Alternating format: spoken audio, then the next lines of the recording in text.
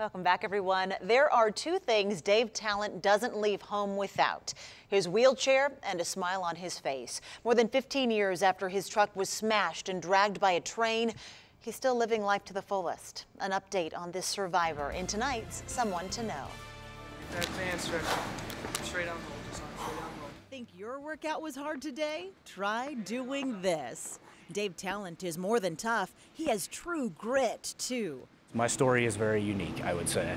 And you just might remember it. More than 15 years ago, Dave's life was very different. He was a three-sport AP student athlete at Hug High School. But the night of January 7th, 1998, everything changed.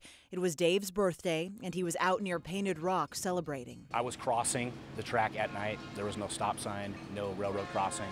It was on private property. I got hit by a train in my truck and pushed a mile down the track. Miraculously, he walked away from the accident, but still needed surgery. I broke 3 ribs. One of them punctured my aorta, and they had to go in and fix that, and I got paralyzed from that. And Dave hasn't walked since. I was full of hatred for a long time, for a couple years post-accident. It was very difficult for me. But over time, he's pushed himself to get back out there and do the things he loves, like training hard. We caught up with him for a brutal workout at Functional Athletic Sports Training in Reno. I look forward to it.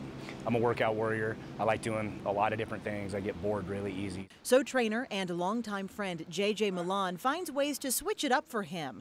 At first, JJ says he was worried about what Dave could and couldn't do, but told me he quickly realized Dave doesn't want special treatment. He's an athlete still. He still is. He wants to compete. He wants to train hard. He wants to work hard, and a wheelchair is not going to stop him. In fact, he competes in jiu-jitsu, he skis, and plays wheelchair basketball too. People often ask how he does it with that big smile on his face, to which he answers, because there's always somebody worse off than you, and it can always get worse. Which is why Dave lives life now with a positive attitude and hopes his words and actions inspire others to do the same.